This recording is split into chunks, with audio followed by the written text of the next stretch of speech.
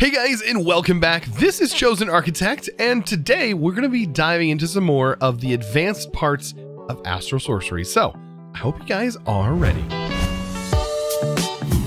So today we're diving back into Astral Sorcery, and I have to say, I am really enjoying getting back into this mod. It has been quite a while since I've kind of played around with it, so and this new update has been really fun. Like, I'm actually really enjoying like mapping out all the constellations and doing all that stuff. But today, you may be able to see from over here, we're going to be doing a little bit of an attunement. And the attunement is honestly one of the best things about Astral Sorcery, at least I think so. Attunement gives you a whole perks tree, similar to like Path of Exile or Dota, how you have a giant perk tree. You're going to see that perk tree here in a second. It kind of adds a whole other element to Astral Sorcery in itself. And that perk tree will be found here in our book.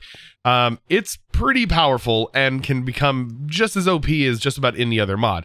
So keep that in mind. And plus, with combinations of other mods, it's going to be pretty powerful as we progress through. So how do we get started with that? Well, I need to go ahead and actually craft one of the things. So let's dive into Astral here. And we are going to be making ourselves an upgraded altar. And we're also going to make ourselves an attunement altar. So the attunement altar is going to require a crystal. And I'm going to go ahead and grab a couple of crystals because we're going to need those as we go. So Astral Sorcery and the attunement altar. So attunement altar ready to go. Let's go ahead and slap that with our wand. Get that made. We're going to see some nice fancy particles. Like the more, the higher tier we go in making stuff, the cooler the particle effects really get. This is honestly one of the cooler ones. And where'd it go? Is it in my inventory? Oh, it's in my inventory. I forgot I had my magnet on. Okay, normally it just pops up on the thing. I need to turn that off. All right, so how does this attunement altar work? Well, we need to place this right in the center of this massive platform. Now, the best way to build this is to build a 17 by 17 area square of sooty marble. Then go ahead and surround it because it is a 19 by 19 structure. So keep that in mind as you're building this. And finding the center is not horribly difficult. And I believe that is the center of this structure. Now, a good way to know if it's the center is you can go ahead and go into your book, open up your constellation papers, and put this in your offhand. And if that constellation is out, you should be able to see this light up. I'm going to make sure that I actually built this thing properly. I know why it wasn't working. I always do this. I basically look at it and I see 19 by 19 and I think that from here to here is 19 by 19. No. From here to here is 19 by 19. So I made it technically out 1 too wide. So yeah, I have to kind of shrink it by 1 or by 2 on the side. So yeah, this actually should be more like a 15 by 15 square of sooty marble, and then on the outside take your marble arches and build around. And now it will work once we get it all set up. So once you have the structure right, you will see these little white particle effects. Now don't mind these particle effects because you really won't see those just yet, but I do want to show you what these are. So depending on what thing you want to attune, you're going to want to put that constellation paper in your offhand. I believe you can hold it in your main hand, but you have to have it in a hand when you place it. It's easier to have it in your offhand. Now, however, I do want to show you inside of our Astral Tome. Of course, you can shift right click to store those. But if we take a look at constellations, it's going to tell us a little bit about those constellations once we've kind of mapped them out. And so I have all of them now mapped out, all of the base 5. And Amara, I think, is the one that I want to do the most. It's one of the easier ones, I think, to kind of level up. And that's defense. And I think you just need to take damage on this one. And we're going to talk about the nodes. So I want to attune myself to this. So the moon is up there. We're looking pretty good. Now, as you can see, with this in my offhand, all I need is my astral relays. And I just placed them on the node that's right here. And this is the last one. So once I place this, you will see it connect. It'll also play some really pretty music. And so all I have to do to attune myself is to hop in.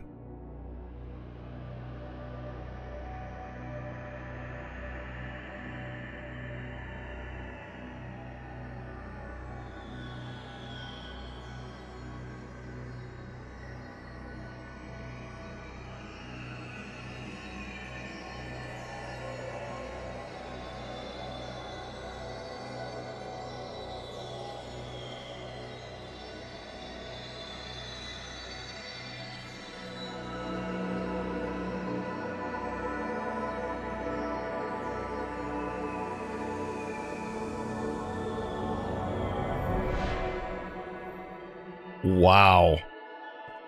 I am really loving the upgrade to this. Wow, that is absolutely beautiful. So, we are now attuned. That's pretty wicked. Like the music, everything. Oh, man.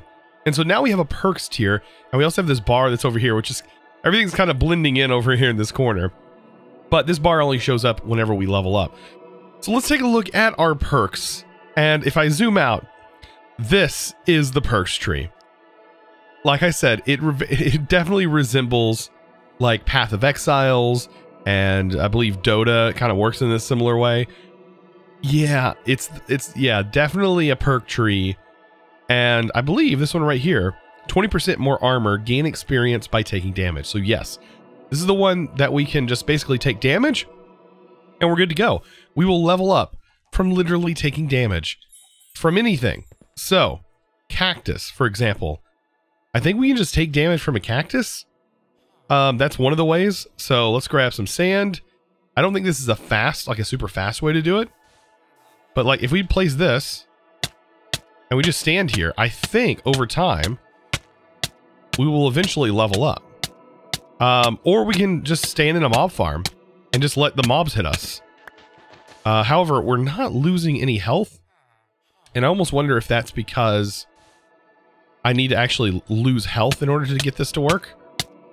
So maybe like taking off some of our armor would help. I don't actually know.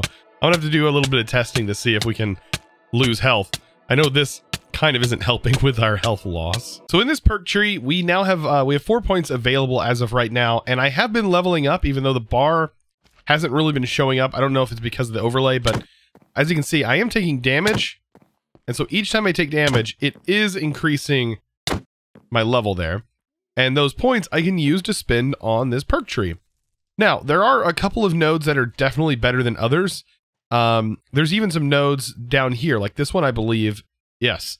So the Visio Mantle now grants flight instead of elytra gliding. So this basically takes the mantle, which you normally use to get flight, some sort of flight. It's more like an elytra. And instead, you will get regular creative flight. Now, I don't really want that, but there are some other perks that I would definitely love to get. And all we have to do is take damage to get them. Pretty crazy, right? So I could set up an easy, like, let's see, wall here. Turn this bad boy up to like, I don't know. Let's see, it can go even faster. And all I got to do is like create a little wall here to keep myself from getting knocked back. And so I'm just basically taking damage over and over again. Probably speed it up even more. And this right here is going to level me up. So in my perks tree, of course, I can I need to look through here and see what I really would deem probably some of the best stuff. Like anything that's going to help with defense is probably going to be pretty good. Oh my gosh, I just made an advancement called It's a Start. So I think I've kind of hit a point here where I'm not even taking any damage anymore. So let's take a look at the perk tree and what I've done.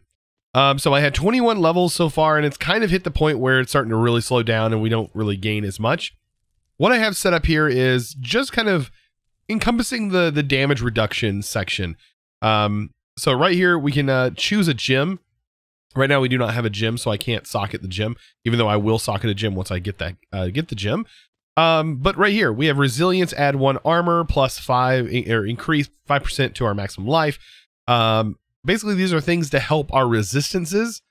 And also this one right here, 5% of melee damage taken is reflected to the person who sent it. I don't really want this one to take 30% less damage while wearing less than 2 pieces of armor. I really don't want that. I just want all of the resistances that come with all of these skill trees. However, these dodges, I definitely want as well. That's something I'm going to be working my way towards as we unlock more. Eventually, we should be able to.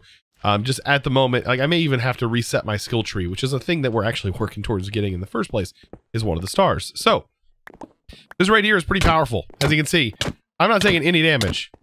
Actually, I think the sword is in here is broke. Let's grab another sword. This one's even enchanted. Okay, so I'm taking a little bit of damage. And maybe that's probably what I need. Yeah, well, actually, you know what? We could probably level this up even further. I totally forgot that the sword is broken. So I want to test something out to make those gems. I've never really kind of played with those. So what I want to do is I want to go ahead and make myself some illumination powder. And this is supposed to be the recipe that we use in order to make those gems that go in those sockets. So if I activate this, then I utilize this starlight over here. We should be able to throw a rock crystal, I believe, and a piece of illumination powder in here. And that has a chance of generating a cluster. You can see the light. That does mean it's working. And I don't know if it's different, like the gem types are different each time. But I was reading up on this. And yeah, it does tell us a little bit about this. Forms day, night, or during dawn and dusk. The time of growth will change the type of gem created.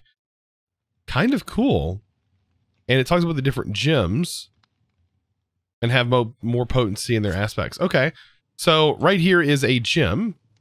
It's a crystal cluster, and I guess it will just grow over time, similar to how some of the other crystals grow.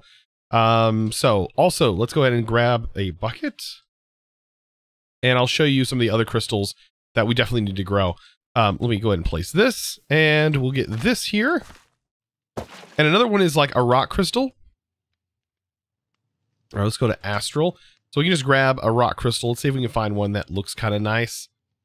Tool, like this one has a high tool efficiency, durability. Collection rate.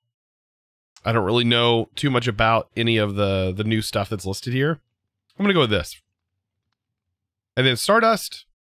Now, if we throw these two things in, this will create another type of gem. And there we go. We have a celestial crystal now. So this right here will also take some time to grow, but it will turn into that blue variant. So I believe there are some recipes that we're going to actually need this. Now, taking a look at how we're going to actually upgrade our altar.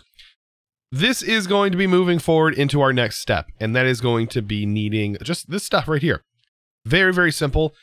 We have all of that stuff in our inventory, so let's go ahead and kick that over. There we go. And remember, do not upgrade this yet. Upgrade it after you've done this. Otherwise, you're going to be like, oh man, and then you have to rebuild it because you won't be able to craft this thing. So chiseled marble.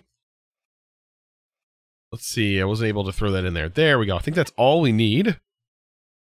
And an attuned rock crystal, or just a regular rock crystal. Okay. So yeah, it won't let me put it in because of how that was facing. You see our time is of course running out, but I'm gonna go ahead and get this prepped up, and then we're gonna make the next tier. So it is now the next day, our recipe's ready to go, and this one's actually kind of pretty as well. I like the upgrades and the transitions. They get cooler and cooler the further you go. Okay, so now this one's updated or upgraded to the next tier, Celestial Altar. However, also notice it is red now, which means we now need to upgrade this. So if we go into attunement and we go to the altar, which is all the way up here, we're going to notice we have a new build that we need to build in order to do really anything with this. Luckily, it doesn't get a whole lot bigger than this stage right here.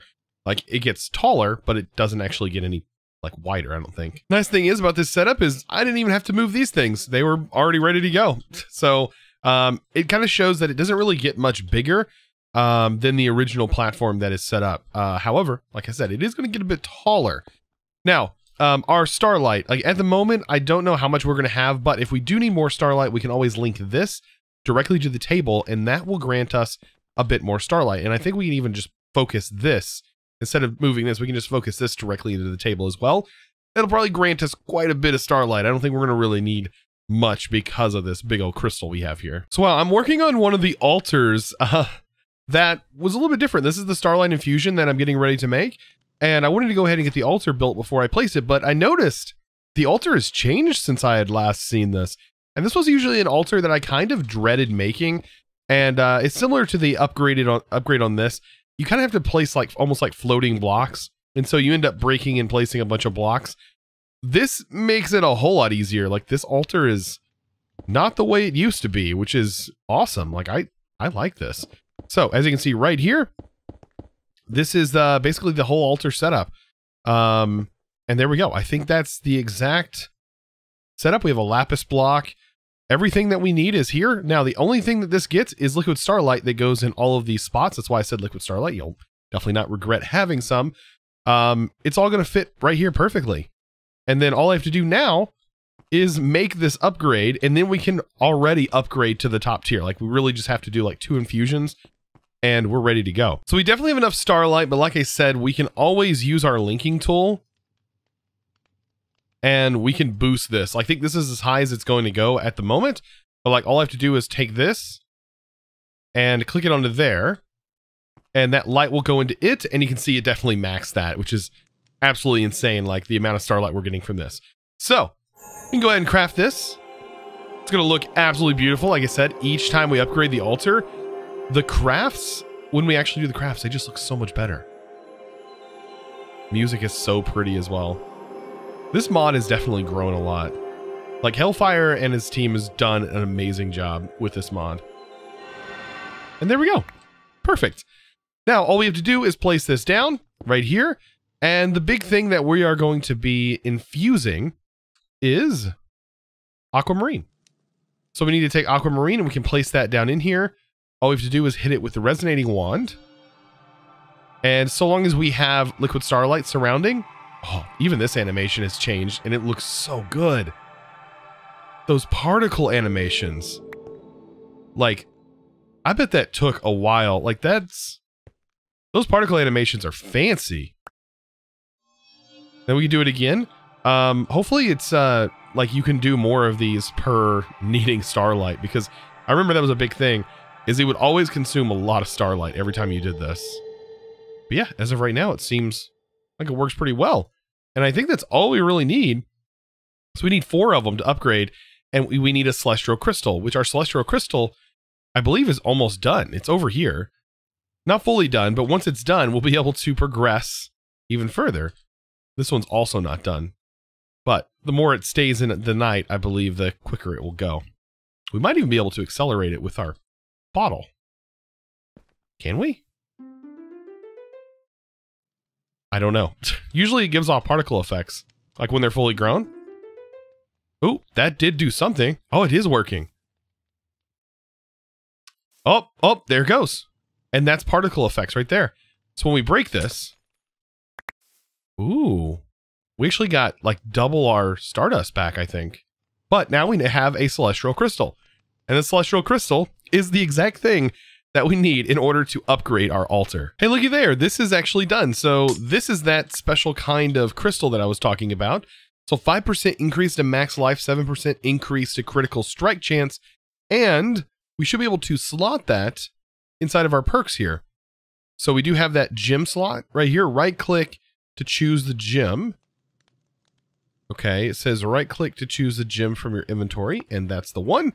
And I socketed that, and now it's active. Pretty nice. And I think we can, of course, change these out. But yeah, you can unlock more and more and like have different perks in those slots. Very, very reminiscent to Path of Exile. I believe that may be where it's influenced from. I don't know. Like I said, I think Dota also does that, but I've not really played that game. I also wanted to mention, last episode I talked about getting these constellation papers. I totally missed the fact that there's tabs here for all the different recipes for the 5 different base ones. I am a total derp that I missed these. And I thought there was only one recipe, and I was like, why am I only getting the one recipe? Yep, that's why, because there's multiple tabs, and I didn't realize that. But anyways, we're going to be upgrading to the max tier altar. So let's go ahead and do that. Ooh, look at the ground. Oh man, super pretty. I love all these new particle effects and stuff. Of course, this has been around for a while, but man, seeing some of these new like particle spinning animations is just like, oh, super nice. And this one I think takes just about as long as all the other ones. And then we have this super crazy looking like altar, right? And now the upgrade to this one isn't as crazy as you might think. So the altar itself right here isn't like super ridiculous as far as like upgrading. Let's see, I think we got to go back. And so we go back to this one. And I believe this one had the upgrade to it. Yes, right here. So as you can see, it's pretty much the same exact setup. Same setup. All we got to do now is add the roof part to it. And that's all that this thing needs. It just needs this roof bit. And that's basically the same altar. So with it built, this is what it should look like. And there should be a little floaty crystal flare thing here. It used to actually be a crystal.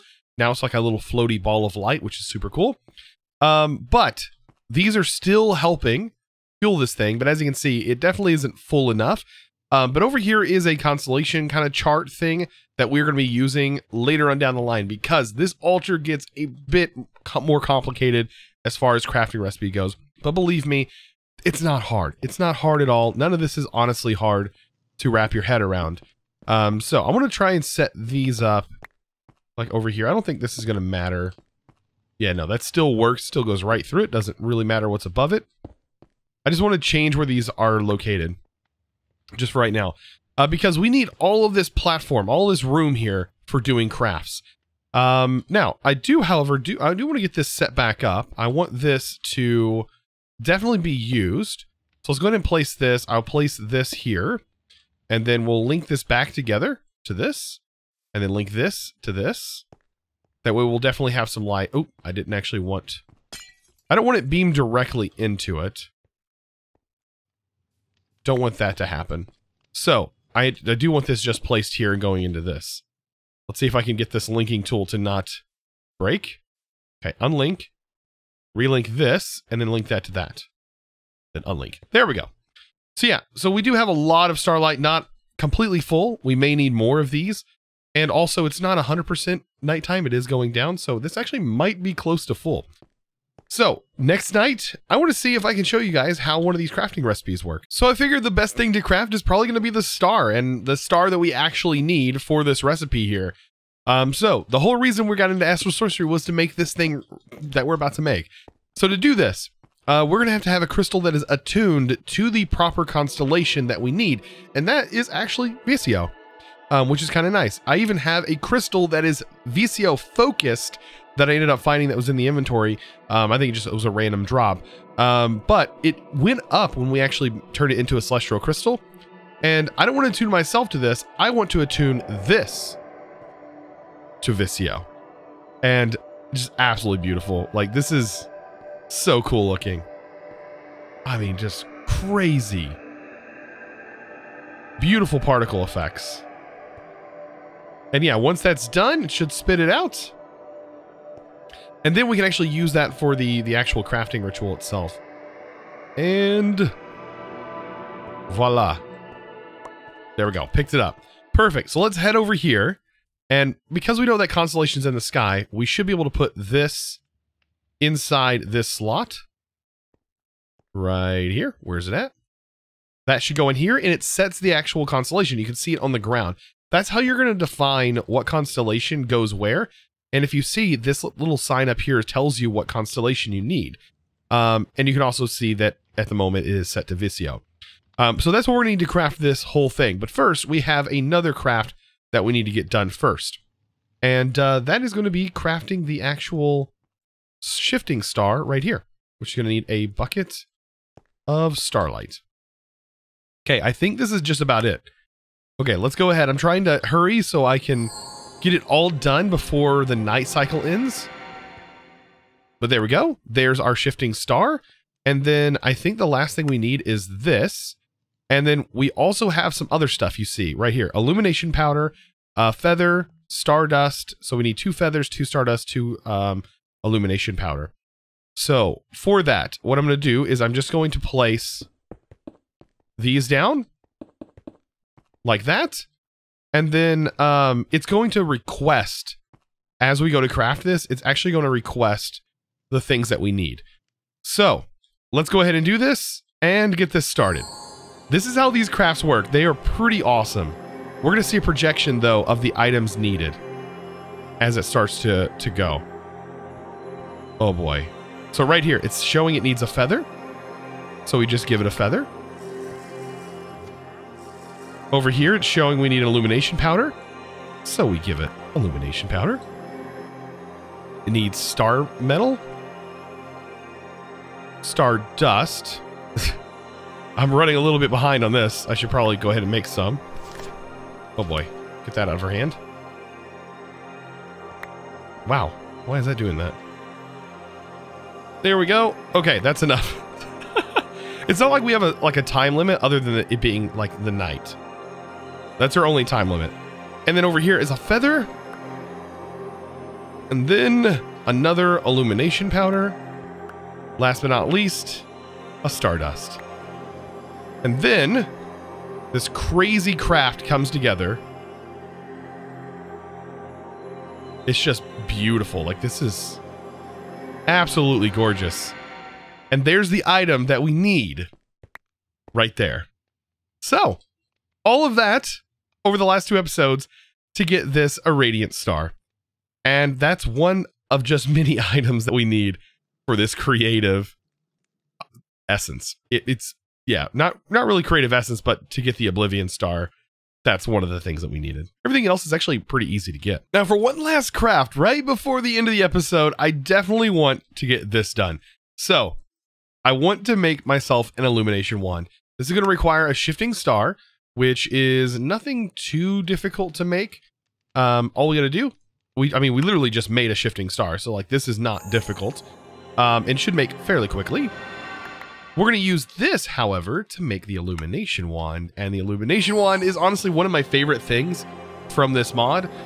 There are of course many things that I love from this mod, but this is just one of several. And this thing is so useful. So useful. So if you want to stylize lights and you no longer want to use lights like this anymore, which are kind of laggy, use these. They definitely don't cause, I've not found that they cause as much performance hits. This just drops like a bunch of particles and it just, I think they stay around too long. And so these particles definitely are a little bit better. Now, getting rid of them is not the same. You don't punch them. You do have to place a block in their place to get rid of them. But still, like, definitely worth using, even though in our base, lights are sort of disappearing. Like, we don't really need torches. I am using a different method for lights, and I'm using a lot more of these feral lanterns, just keeping them away from my mob farm. I even have a way of preventing mobs, because I think this only goes up about 20 blocks. But down here, I have a mega torch, and I made sure to place it lower in the world, so that way my mob farm would still work up top. So just keep that in mind.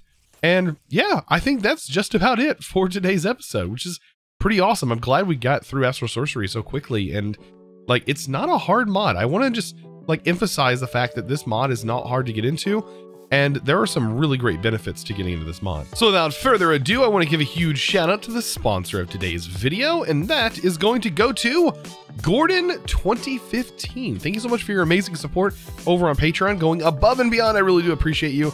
Man, it really does go a long ways. Guys, if you're interested in becoming a Patreon yourself, of course, you can find that linked down in the description below. Of course, in there, you'll find tons of information about what Patreon is in that link. So anyways, guys, I hope you enjoyed today's video. If you did, be sure to click that subscribe button if you haven't already. And also give this video, guys, a huge thumbs up. I really appreciate you guys. Of course, I'll see you in the next one.